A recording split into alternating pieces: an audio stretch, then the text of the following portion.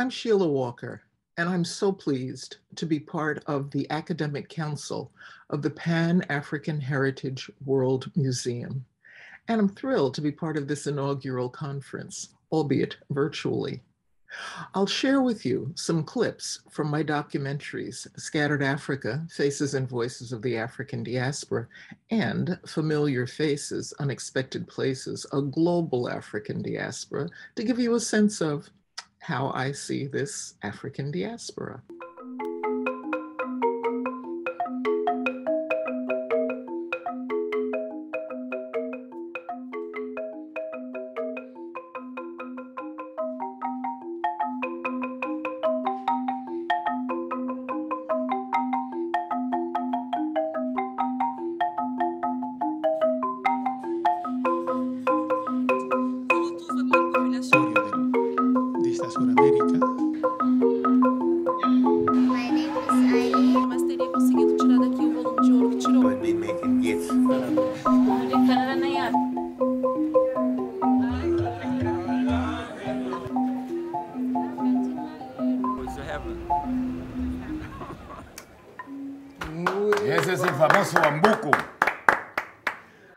I began to get to know Africa when I was an adolescent. I was the only colored girl in my class at an elite white college, and that wasn't a bad experience. It was culturally enriching. It's always culturally enriching to get to know other people, but I needed some balance. And I found that balance by going to Cameroon with an exchange program, by living with a wonderful family of just natural Pan-African orientation in the Bamoun Kingdom. And it was wonderful to live in a place that defied the current stereotypes of Africa as being primitive, Tarzan.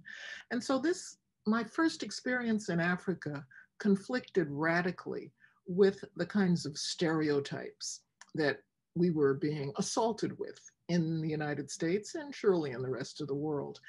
And so this trip to Africa oriented the rest of my life. And the family I lived with, what they said first surprised me. They said, "Welcome home." And I thought, welcome home? But I'm from New Jersey. How is this home? I'm thousands of miles away from home. But these Africans were so much more knowledgeable about the world and about the Pan-African world than I was.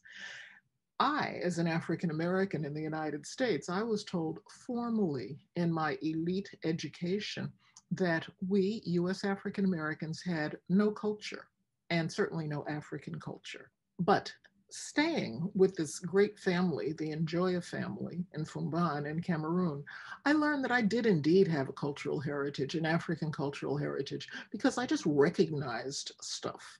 For example, eating, we have to do that. And initially I dreaded some of the things that I had to eat. Fufu, that big bowl of cornmeal with those greens, with that meat in it. And then I began to think, wait a minute, wait, this is kind of familiar. Don't we eat grits? African Americans, don't we eat grits? And don't we eat greens with meat in them? So I began to see those similarities. So the fact that I began to understand the culinary similarities, I could dance like them, like the same music. They, I think, began to see me as more like them, as I was seeing them as more like me. But it was this African experience that allowed me to understand the Africanity of my culture. I became an anthropologist, and I did my initial research in Bahia in Brazil, because I knew that if we were said to have no culture, there was no African culture. There was no way that could be said about them. What was commonly known was that Yoruba culture especially was alive and well in Bahia and was a flagrant part of the larger culture. But in that huge country, Brazil is the major country of the African diaspora. I learned that Bahia was not the only place with African culture. African culture exists throughout Brazil in various ways. Brazil is the second African country in the world after Nigeria. And so much of African culture is there. And so you can find specific African cultures like the Yoruba culture of Bayit, predominantly Yoruba culture of Bayit, not exclusively, because Africans met other Africans every place. The place in which I've experienced most these meetings of Africans with other Africans in the Americas was in the state of Minas Gerais, in the interior of Brazil, in which I went to what was called a Mozambique kingdom, where I met a Congo queen. In their chapel, there were several Black saints. There was Saint Benedict the Moor, patron saint of Palermo in Sicily, in Italy. There was also Saint Iphigenia. Saint Iphigenia was from the Ethiopian Coptic Church. There was also Nossa Senhora do Aparecida. Patron saint of Brazil is a Black woman. So this Mozambique kingdom with the Congo Queen was a great example of Africans meeting Africans in the Americas. It's very important for us to reinterpret, to re-understand the role of Africans in the creation of the Atlantic world. If we learned anything about the enslaving of African people over centuries by Europeans, what we probably learned was that Africans were brought to the Americas to do unskilled labor. Well, that makes no sense. And it's also not true. It does not correspond to the facts. If you look at the way Europe named Africa, you notice that parts of the African coast particularly were named for commodities, the Gold Coast, the Rice Coast.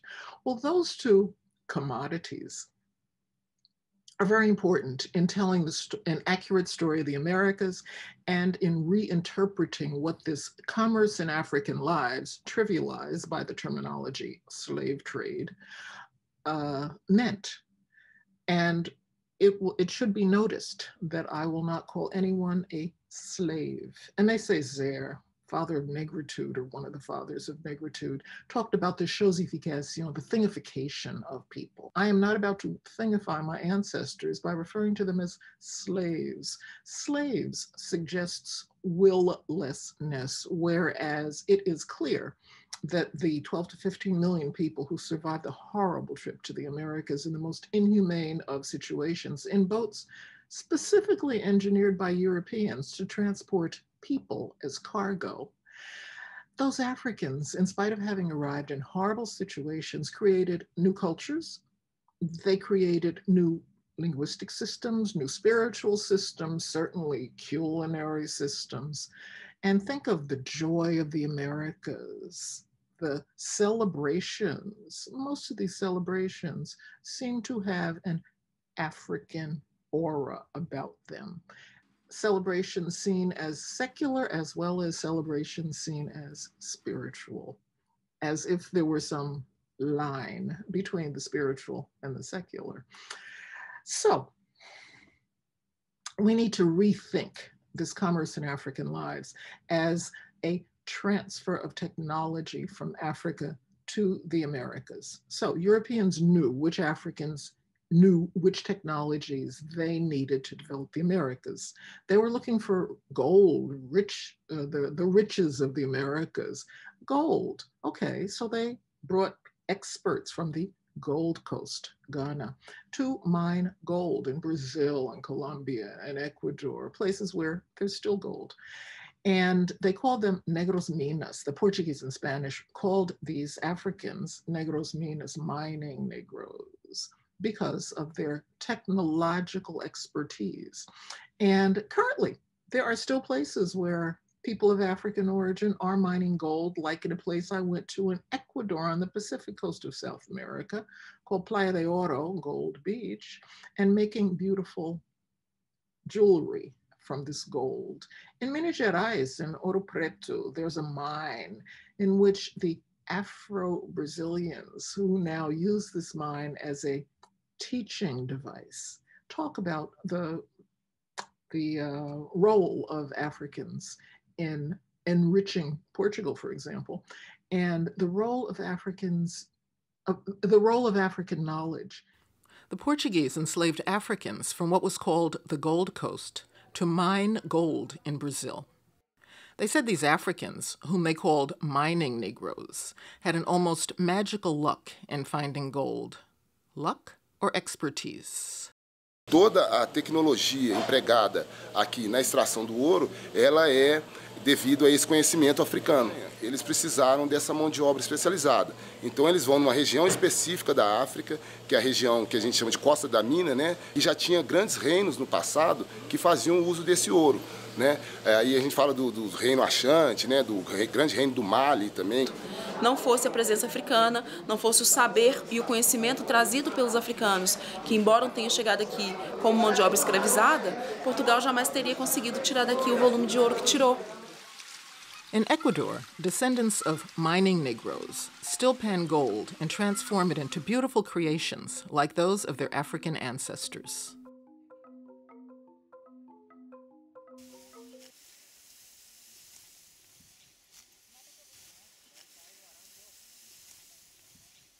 Rice was the first food crop traded in the Americas. The rice that came to the Americas, we tend to think it was Asian. Wrong.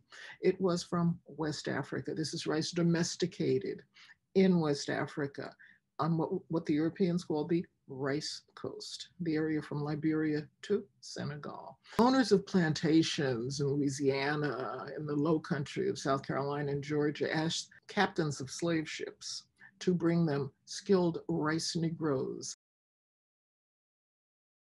One result of my research in the global African diaspora was that I organized a conference, the African Diaspora and the Modern World, to which I invited more than 60 people from more than 20 countries. And I was shocked by what I learned at my own conference that I thought I should have learned earlier. I have a doctorate in anthropology. Why was I so ignorant? What I learned was of the importance of Africans and African descendants in the creation of the modern world, of the Americas, of the Atlantic world. I should have known that before. The African peoples constituted the majority of the people who came from the old world to the new world. According to several sources, between 1492 and 1776, or roughly the first 300 years of what we understand to be the colonial period of American history. 1492, the Columbus voyages to 1776. 6.5 million people crossed the Atlantic from Africa and Europe and settled in the Americas, North, Central, South America, and the Caribbean.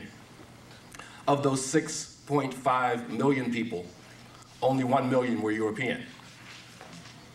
The other 5.5 million were African.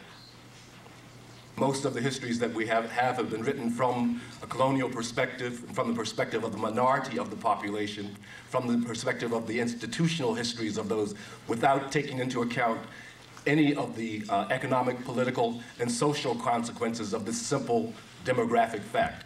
This was the largest dispersal of people throughout the world up to that time in the whole human history. And so without understanding the Africans in the Atlantic world, you cannot have a clear understanding of what the modern world is. As a result of that conference at which I learned so much, I thought that there should be continuity. That continuity takes the form of an edited book called African Roots, American Cultures, Africa and the Creation of the Americas, and a documentary film, Scattered Africa, Faces and Voices of the African Diaspora, that features people who were present at the conference, both noted scholars, as well as people whose existence is denied, like Afro-Argentinians, Afro-Uruguayans.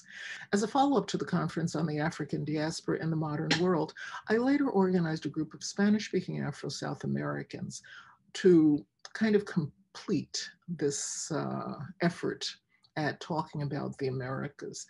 An Afro-Venezuelan colleague and I were able to bring together people from Spanish-speaking Afro-South America to create a book called Conocimiento desde Adentro, Los Afro-Suramericanos hablan de sus pueblos y sus historias. It's not in English yet, but it would be Knowledge from the Inside, Afro-South Americans talk about their communities and their histories, in which people from the Americas, when I say Americas, I mean from Chile to Canada, who talk about their own societies from the inside. And that product, that book, the experiences in the rest of the Americas and in the global African diaspora, allowed me to create a documentary that I called Familiar Faces, Unexpected Places, a Global African Diaspora, that I showed at the United Nations as their 2018 Black History Month program in the context of the United Nations International Decade for People of African Descent, and that I was pleased that the United Nations sent around the world to the UN information centers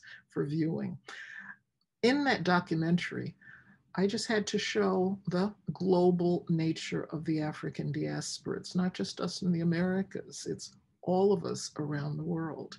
And if we have that perspective, it allows us to have a greater sense of what Africa is.